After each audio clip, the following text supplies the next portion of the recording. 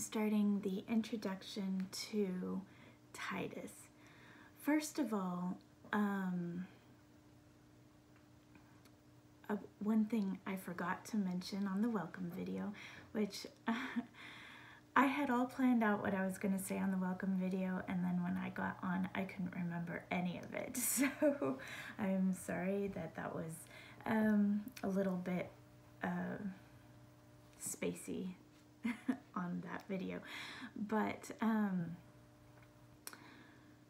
one thing I forgot to mention is that I like to do a door prize drawing. So what I'm going to do is, if you do the homework is not required, but if you do it, if you post something to the page or the messenger group, then I will see that way that you did your homework. But if you don't want to do that, send me a message and let me know that you did your homework, did the reading, or memorized a verse or whatever, so that I can put your name in the drawing for the door prize. And also, sometimes I might get names of people that that I see watched the video. And so, in the past, I've only done those who watched the live video. I think I might not make it just the live video this time. I think I might make it just if you watch the video at any time during the week, then I'll put your name in. So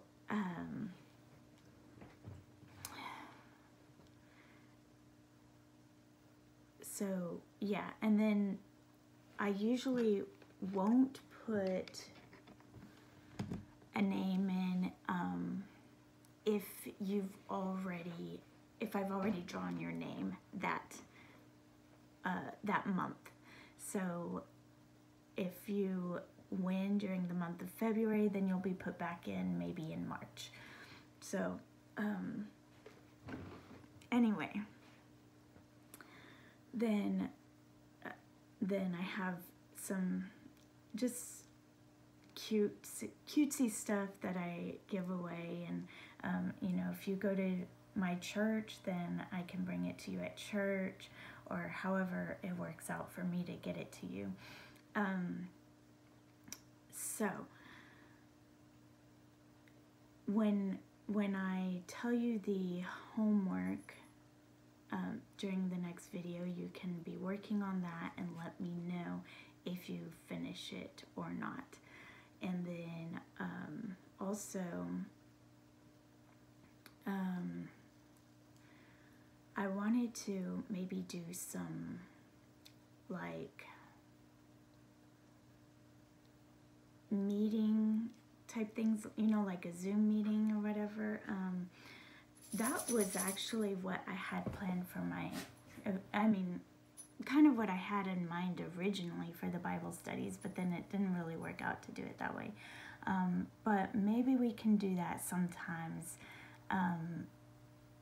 before the Bible study and kind of talk about some of the things that we've learned just through the reading and stuff. So I'm thinking around 7 on Saturday evenings, but let me know what you guys think about that idea. If there's enough people interested, we will do it. I did have someone mention it to me at church, and so I think I've thrown the idea out there in the past, but I'm throwing it out again, so let me know if that's something you'll want to do or not. Okay, so let's get started. We are studying the book of Titus right now, and there's a lot we can learn in any book of the Bible. And yes, Titus was specifically written to a young man, and or I guess I don't know how old he was, but to a man.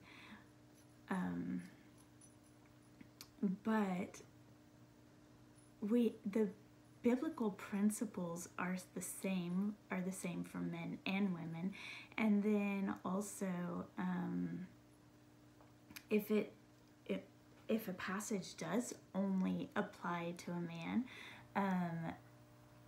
it can help us to know how to pray for them and how to encourage them in their role as a man. And actually, that was something that was mentioned to me by Mrs. Corey as well, that that even if you're just learning about the role of a man, at least it tells us how to pray for them. But I think there's a lot we can learn about women as well. And in fact, in chapter 2, it specifically addresses women. So in several verses there in chapter 2. But anyway, Paul had assigned Titus to strengthen a previously established church work on the Isle of Crete, is what we believe. This island, southeast of Greece, is about 150 miles long and 35 miles wide, thus making it the largest of the Mediterranean islands. There were about 100 cities on the island. The island was mountainous, but also had very fertile valleys.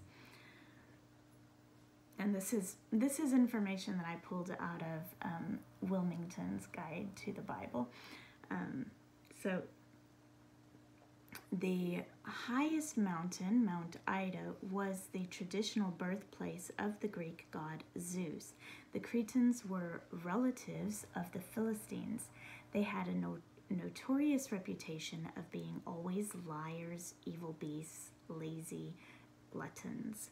And we actually see that in Titus 1:12. It says, "One of themselves, even a prophet of their own, said, the Cretans are always liars, evil beasts, slow bellies."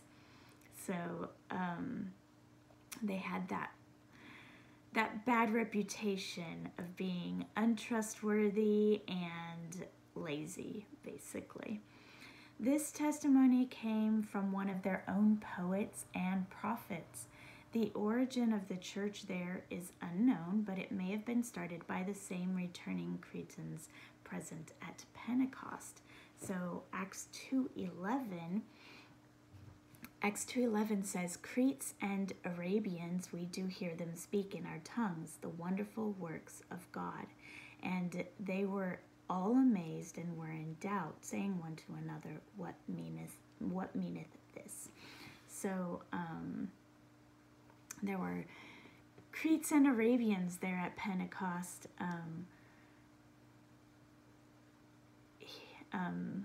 seeing the miracle of everyone being able to hear in their own language, hear what the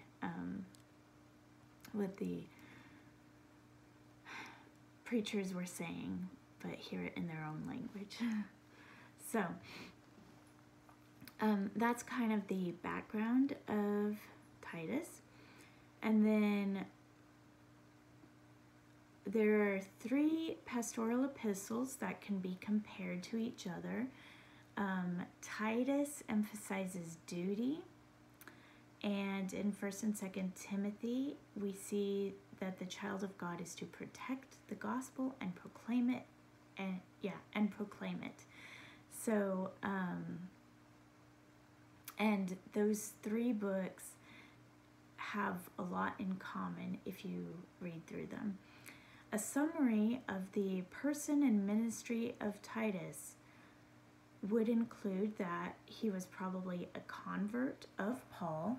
We see in Titus 1:4, it says, to Titus, mine own son, after the common faith, grace, mercy, and peace from God the Father and the Lord Jesus Christ, our Savior. So Paul called him his own son after the common faith. And then Titus first appears in the sacred account when he accompanied Paul and Barnabas to Jerusalem. Galatians 2:1 says, then 14 years after I went up again to Jerusalem with Barnabas and took Titus with me also. And I went up by revelation and communicated unto them that the gospel which I preach among the Gentiles, but privately to them which were of reputation, lest by any means I should run or had run in vain. So, Paul and Barnabas took Titus with them to Jerusalem on that occasion. Paul later sent him to Corinth to straighten out certain disorders. He then met Paul in Macedonia and was sent back to Corinth carrying 2 Corinthians to pave the way for Paul's coming and to complete their offering. 2 Corinthians 2:3 says, and I wrote this same unto you, lest when I came I should have sorrow from them of whom I ought to rejoice, having confidence in you all that my joy is the joy of you all.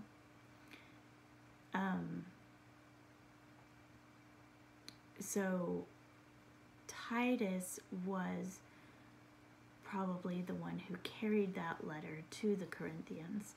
2 Corinthians 2:12, 12 and 13, it says, furthermore, when I came to Troas to preach Christ's gospel, and a door was open unto me of the Lord, I had no rest in my spirit, because I found not Titus my brother.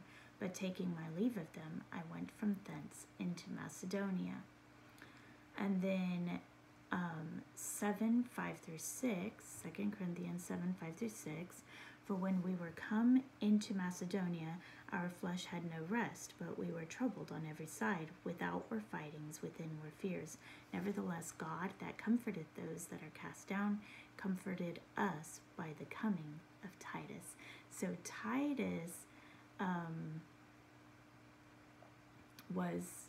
was a comfort to Paul there in Macedonia.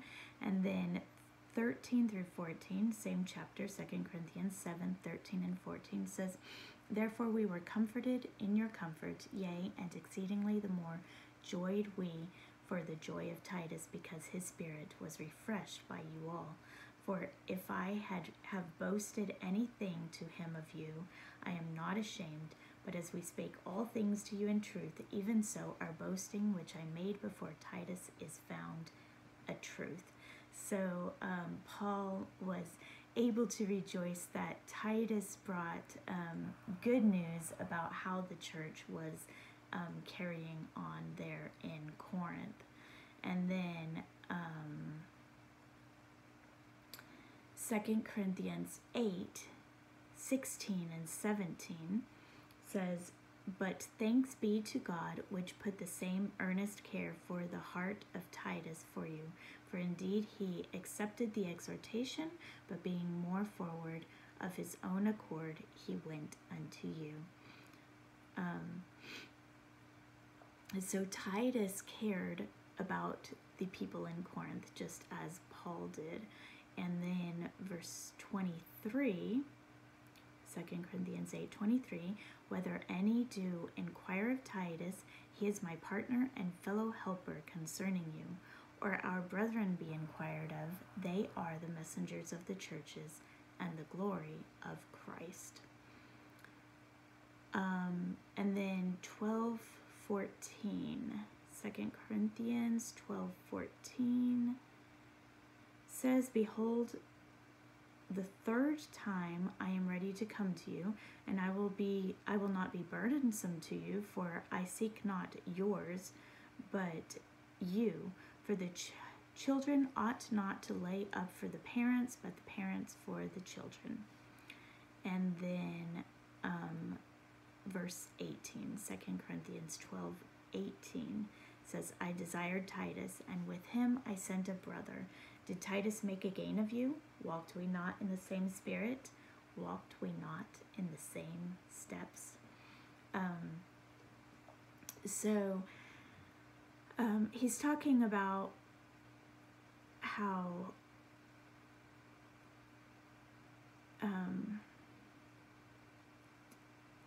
he and Titus both felt the same way towards the church of Corinth, and they ministered to them unselfishly, without requesting payment, and they had a desire to see that church grow in the Lord. And so we see Titus mentioned several times in the book of 2 Corinthians. So now, when we come to the book of Titus,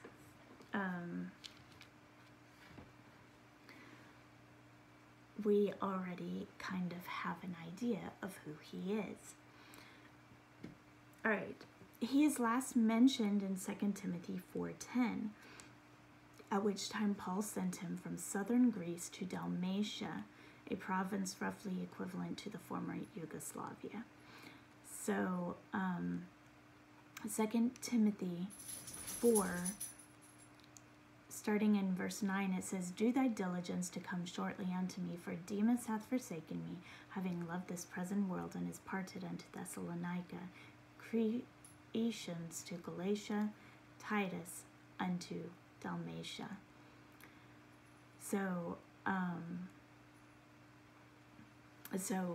Paul is saying that he was left alone, and in that instance, I think he's asking Timothy to come to him. But hang on, I have to plug in my computer.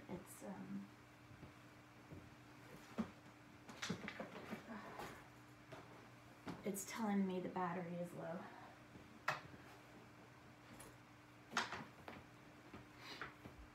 All right, so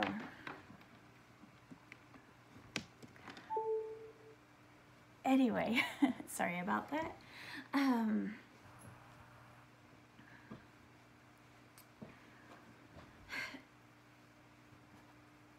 So it doesn't say that Titus had forsaken him. It says Demas forsook him, but that the Cretans have gone to Galatia and Titus has gone to Dalmatia. So Titus was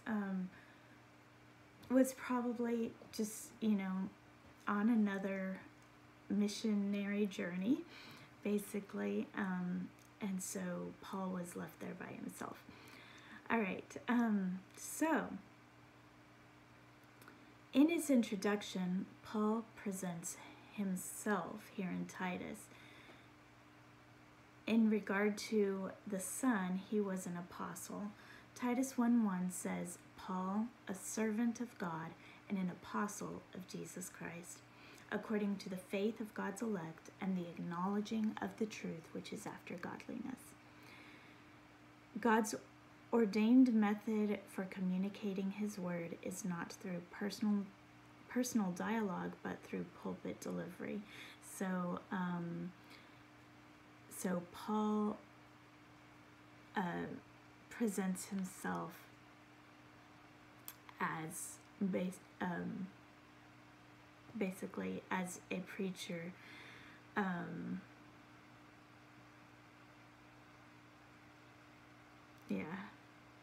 and he's not just, what am I saying? He's not just sharing, he's not just writing this book as a friend, but as an apostle, as someone who is wanting to spread God's message and to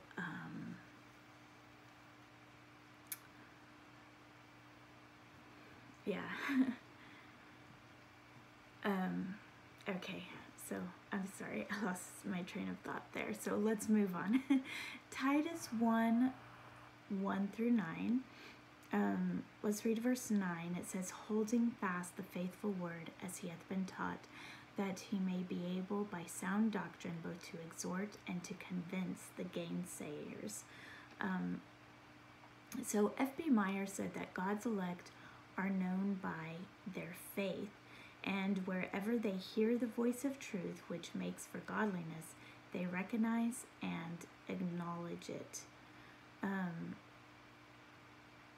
So when Christians hear the voice of truth, we recognize it as truth and we acknowledge it as truth. When we hear God's word, as a Christian, we are able to recognize the truth and reject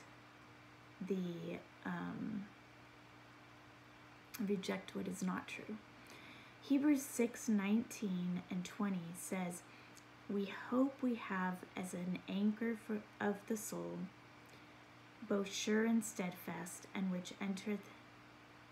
All right, let me start over. Hebrews 6:19-20, which hope we have as an anchor of the soul, both sure and steadfast, and which entereth into that within the veil, whither the forerunner is for us entered, even Jesus, made an high priest forever, after the order of Melchizedek. So we have that privilege of entering directly to God, entering within the veil, as it says, of approaching God's throne directly, and we can receive guidance from him through his Holy Spirit. F.B. Meyer said God's promise for us has been in his heart from all eternity, but it was hidden until the gospel was proclaimed in the power of the Holy Spirit. Note the frequent recurrence in this epistle of the phrase, God our Savior. In Titus, it says, God our Savior, over and over again. So I guess where I was going with Hebrews 6 is that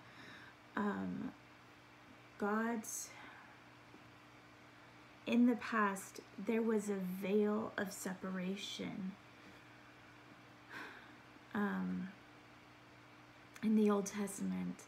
They did not fully comprehend all that God was going to do. And of course, we don't fully comprehend all of it either, but we comprehend so much more.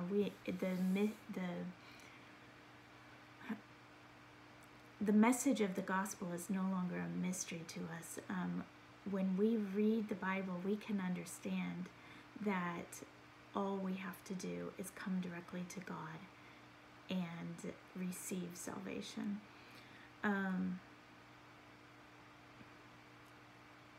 So F.B. Meyer also says the presiding officers must be godly and consistent men. This is from Titus 1:1-9. So the presiding officers must be godly and consistent men and able to commend the gospel by their lives. Many are the seducing voices in the present day that counsel slackening faith and relaxing grasp. So that's what Titus 1:1-9 is basically about the preaching about recognizing the voice of truth, about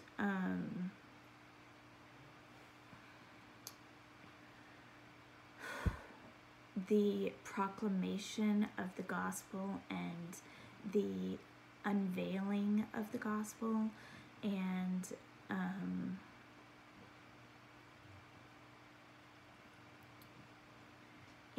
about the responsibility of the preacher. All right, so the recipient of this book is a young pastor named Titus, obviously.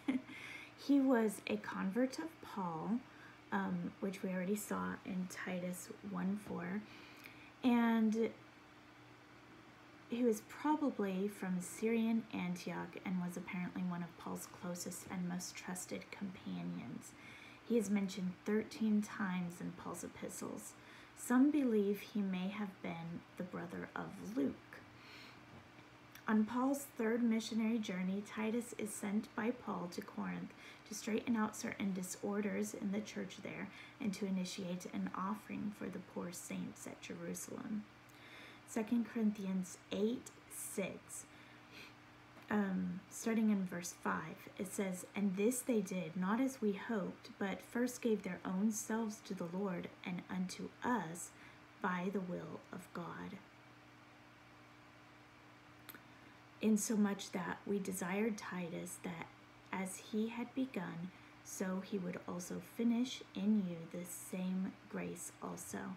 And herein I give my advice, for this is expedient for you, who have begun before, not only to do, but also to be forward a year ago." Oh, sorry, I jumped down to verse 10. All right, so yeah, verse 10, "And herein I give my advice, for this is expedient for you who have begun before, not only to do, but also to be forward a year ago. Now therefore perform the doing of it, that as there was a readiness to will, so there may be a performance also out of that which ye have."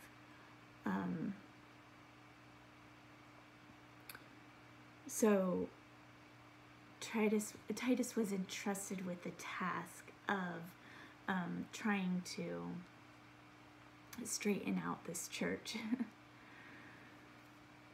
He is last mentioned in 2 Timothy 4:10, at which time Paul sends him from southern Greece to Dalmatia. Dalmatia was the area east of the Adriatic Sea, similar to former Yugoslavia, including parts of Croatia, Bosnia, and Herzegovina, Montenegro, and Albania. So that whole area was called Dalmatia at that time. Okay, so we already saw that Titus was pastoring on the island of Crete when he received this epistle. And we talked some about the island of Crete. And then Titus is facing the formidable task of setting in order the existing churches at Crete. Qualified spiritual leaders must be appointed, and all age and gender groups must be instructed on their duties as Christians. The problem of immortality at Crete makes it important for Titus to teach the importance of righteousness. Hang on. I think that's supposed to be immorality because I don't think that the Cretians had immortality. All right, sorry about that. The problem of immorality at Crete makes it important for Titus to teach the importance of righteousness. False teachers make the establishment of sound doctrine essential. So, and there was a problem of immorality at Crete, but they were getting a good church established, but they were having problems with discerning false teachers.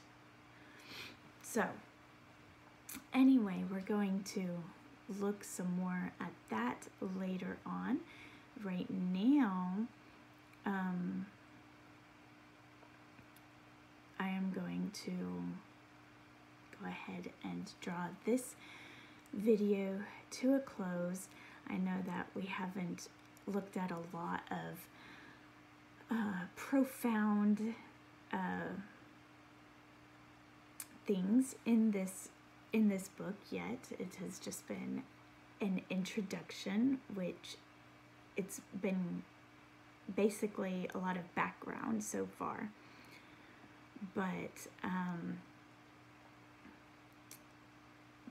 I hope that it has been enough to get you interested in this book of Titus, which we will delve into more next time. I do plan to make another video tonight. It's already 10 o'clock. I did not realize it was that late, guys. But I think I'm going to try to go ahead and get the other video done. I don't expect everyone to stay up and watch it tonight, but hopefully you can watch it next week. And like I said, next week I'm going to try to focus on getting the Spanish video done. And then just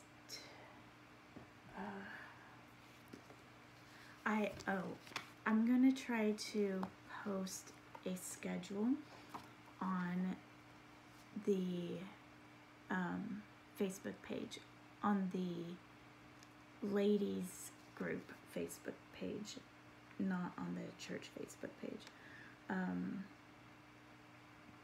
so that you can kind of see where we're at as we go along here.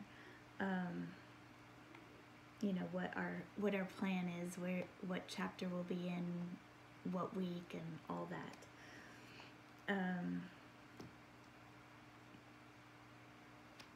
Okay, and then the homework for this week, or for this week and next week, is to read Titus chapter 1 5 times, and then memorize a verse from Titus chapter 1. So you get to choose which verse you want to memorize from that chapter.